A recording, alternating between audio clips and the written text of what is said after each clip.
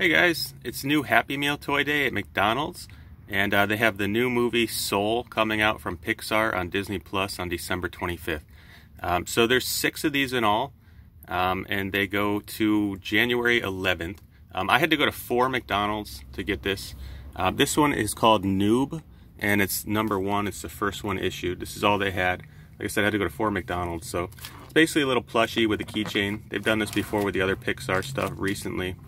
Not too long ago, so there's nothing on the back of this one, but the ones like the main character from Soul and some of the other ones, they're basically like this also, without the keychain, some of them.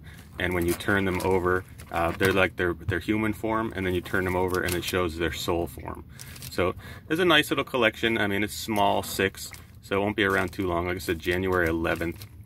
But if you like Disney and Pixar, you know, McDonald's always has cool toys and stuff. So is it going on until January 11th? And I'll catch you guys later. I do these, if you want to like and subscribe, I do like once a month a McDonald's Happy Meal toy review.